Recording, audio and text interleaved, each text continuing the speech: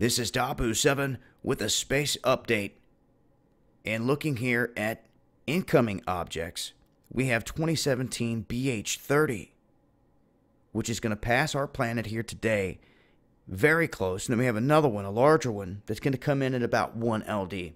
Now, 1 LD in a couple other objects that have come within that range here recently, that's not too close, so to speak, when these objects aren't that large. But when you start to get bigger objects coming in closer, you have to definitely pay attention. What concerns me about this is it's not every day that you see an object come within 1/10 of a lunar distance. That's literally shaving the Earth. Because 1 LD is from here to the moon. That's 384,000, I think 401 kilometers. It's the distance between Earth and the moon. Now, 1 LD is also equivalent to 0.002 AU, or 00256 AU. Okay, so there's a massive difference in measurement. So when we're looking at this chart, we're looking how close this thing comes, and it goes into the negative numbers.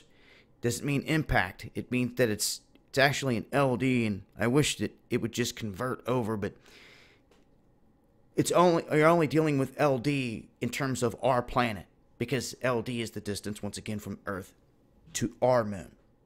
And they wouldn't, so to speak, be using that in other areas like Mars or Saturn or Jupiter with their own moons and measurements and everything else.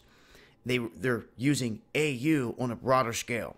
And you can see here, when I zoom in, this object comes extremely close, and I already went past them. I'll just take you through the motion here. You can see it goes right past us. Really wish this zoomed in close enough where we could see the moon and we could see this thing passing, directly where it's passing. But this one comes so close that it's worth noting, because literally it disappears in the frame, and at 4.0 E, -4 AU, like I said, that's around 1/10 of an LD. So imagine from here to the moon, just 1/10 of that distance. It literally coming in right above our atmosphere.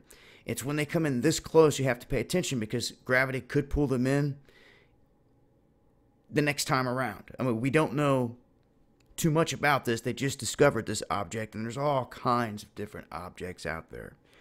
All kinds, different sizes. But it's, in my opinion, they will not tell us, like Deep Impact. If there was an ELE, extinction level event, they would not tell us to the last minute. And that's it. So I really feel it's on the people to keep their eyes peeled at all times as to what's going on all the way around. And this doesn't look to be a substantial threat. But I mean, who am I to say?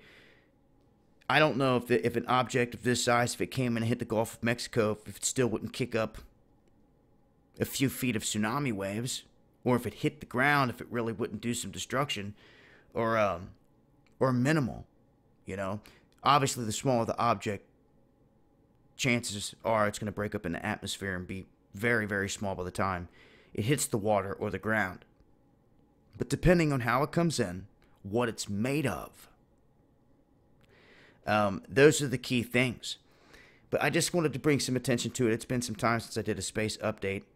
And here recently I talked about an object they're tracking that they don't know what to call it. They don't know whether to say it's an asteroid or a comet, because it doesn't have the dust cloud or the tails of a comet. It has the size. Then that's why they want to call it a comet, but it doesn't have... It would be a massive asteroid. But it's a dark object that doesn't reflect much light when the sun hits it, and it's kind of a mystery making its way in. So, with so much mystery out there and objects floating around, to me, who's to say that any given rock can't smack another rock at any given time or knock something out of orbit? I mean, I believe this is why we see fireballs when we do, and a lot more happen than people realize, because they happen more than what people catch on dash cam and everything else. Let's just hope that the next Shelley Binks type of event happens out in a remote region and not over a city where there's massive destruction.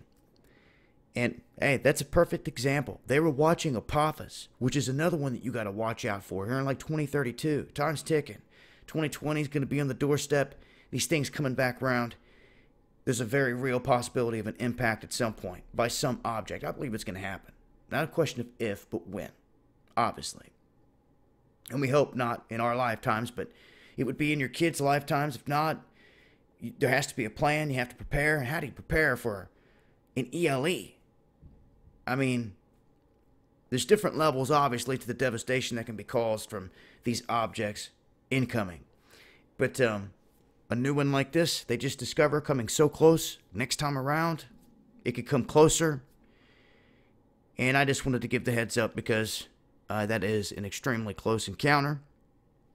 If we do end up hearing that there was a massive fireball out there anywhere, it'd be interesting to see if we could somehow track it down if it was that object.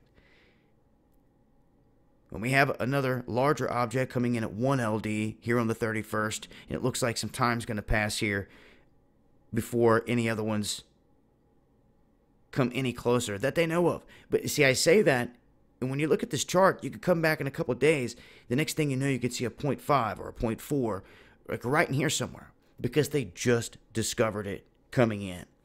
And those are the ones you have to pay attention to. So that's the latest here with the space update. Just want to let folks know. And if you're over here trying to look at the orbit diagram, you might want to use Firefox or Internet Explorer because Chrome quit operating with this system for whatever reason. They tell you it will not work, and you have to make the download over here on Internet Explorer or Firefox to be able to get it to work right.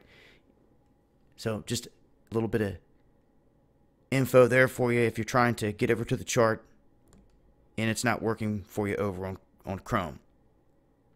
But this is a good one, JPL database here, when wanting to track these objects, where they're coming from, where they're going, all that good stuff.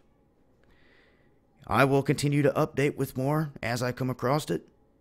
And until next time, this has been Dabu7, the Space Update. Eyes to the skies.